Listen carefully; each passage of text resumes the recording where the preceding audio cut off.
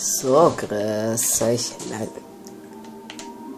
Willkommen zu einem weiteren Part von Let's Play The Binding of Isaac Rebirth.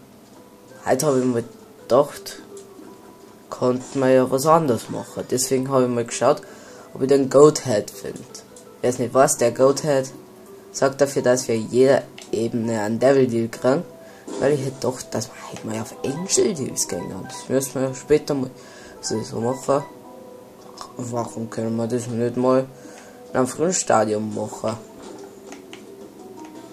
Jedenfalls gehen wir gerade auf Angel Deals und es fühlt sich so an, als gehen die FPS gerade runter, weil ich nicht den Vollbild zog. War noch nicht gehabt.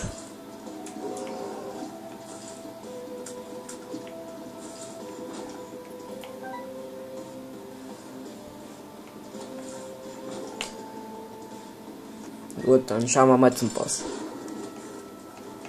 Jedenfalls, was müssen wir für Angel Deals? Ist das? Probieren wir halt mal. Und zwar probieren wir halt mal den Seller zum Anlocken.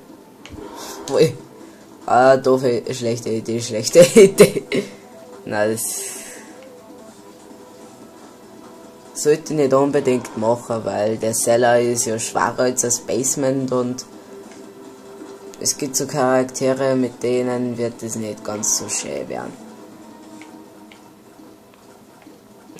Jedenfalls könnt ihr in der ersten Ebene näher der Card-Deal, also halt mit der Joker-Karten oder rote Karten rote Kisten teleportieren und hier, bla bla bla, aber im normalen Weg geht es nicht.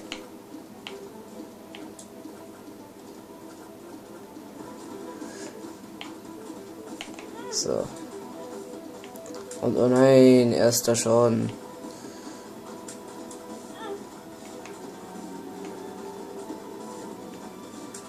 Ja, wir müssten mal die ganzen Charaktere freischalten. Wir haben ja nur einen Lazarus und Bloodclot.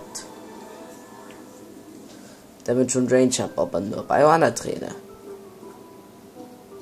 Eine Träne macht, auch macht mehr Range und mehr Damage. Haben wir auch schon. Mal aufgesammelt, da wir ja jede Seite mal aufgesammelt haben.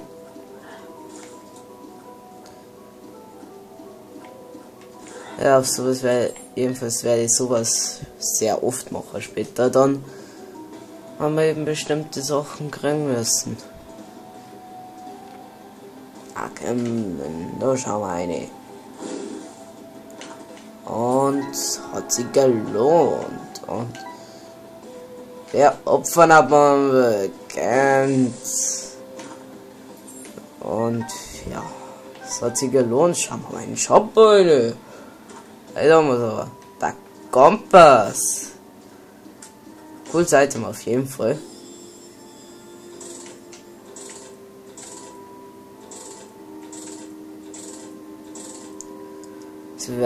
Also ein Kompass weiß ich auf jeden Fall zu schätzen.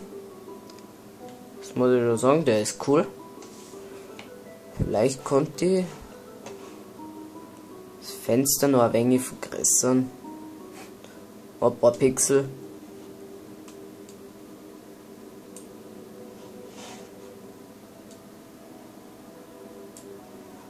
Das sollte wieder schön passen. Dann im Basement 2 und das macht der Kompass halt. Wir sehen jetzt die ganzen Icons der speziellen Räume. Ja. Schon gedacht, oh, diese Bombs. Oh.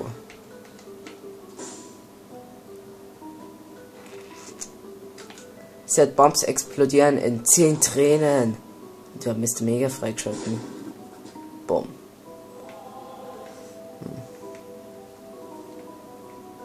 Schaut. Dass man es nicht krank. Gut. Oh ja.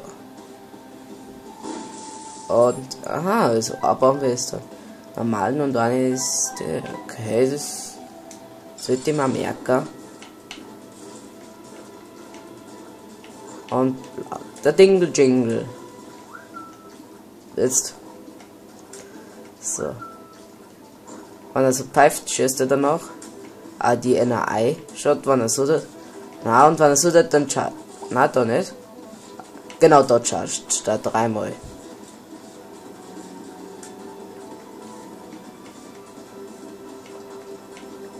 Und ich hoffe mal, dass wir ein paar. Dass wir erstens ein paar Items freischalten und zweitens mal ein wenig weiterkommen mit der Story von Isaac. Story.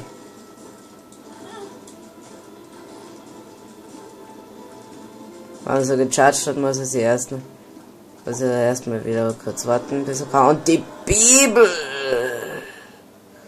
Hat noch nie gesehen. So. Das interessiert uns nicht. Aha, cool. Set Bombs. Jetzt war ein cooler Trail-Effekt, geil. Aber ich sag auf jeden Fall mal, bye.